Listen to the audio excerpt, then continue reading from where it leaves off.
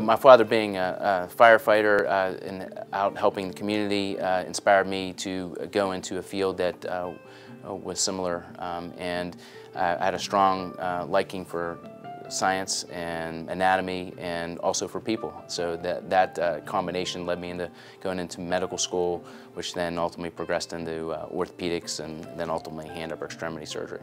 Different types of procedures that we certainly do as hand and upper extremity surgeons, again, deal with anything that's either traumatically involved, such as fractures of the hand, the wrist, or the arm. Certainly conditions that are chronic, such as arthritic type conditions of the hand, wrist, and elbow and shoulder as well. We also deal with nerve compression syndromes in the arm and hand and wrist. And with all those conditions, we would start off with conservative management, trying to treat those as best as possible. If people fail conservative management, then only then do you move on to potentially surgical options for the patient. Very important in my practice to make that patient feel comfortable with not only their diagnosis, but their interactions with me as their treating physician.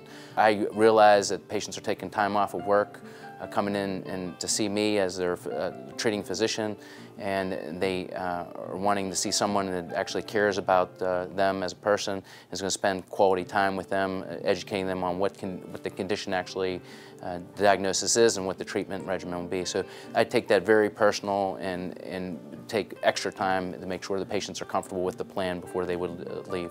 Every surgeon here has a subspecialty training in a particular area that we focus in.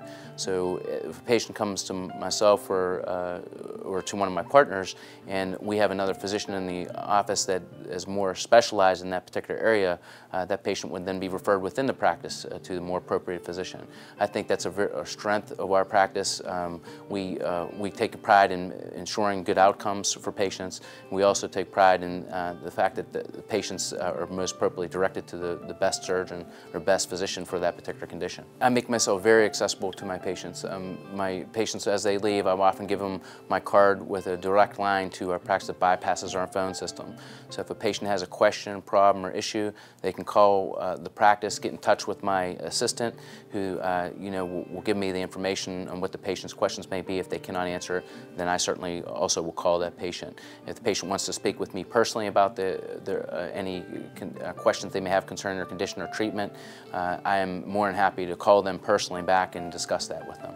In terms of patients being comfortable with coming to see me for their hand or wrist or upper extremity condition, I think that probably the most valuable insight is my patient referral base. Most of the patients that are coming to see me are oftentimes referred by other patients I've previously treated or family members of the patients I've treated. In addition, referring physicians in the community oftentimes will refer the patients over and over again back to me for conditions, because they get a lot of good feedback from those patients concerning their treatment and care rendered here at Town Center Orthopaedics. We have 3 hand therapists that are here on site at Town Center Orthopaedics. 2 of them currently working in the Reston location and 1 in Centerville. They work very closely with me to ensure good outcomes. And this is for patients that are non-surgical as well as patients that have had surgery. We collaborate daily concerning patients' progress, and they will oftentimes give me feedback or modify treatment as necessary. And that direct access to me and direct access to them is, I think, invaluable in terms of ensuring great outcomes for patients.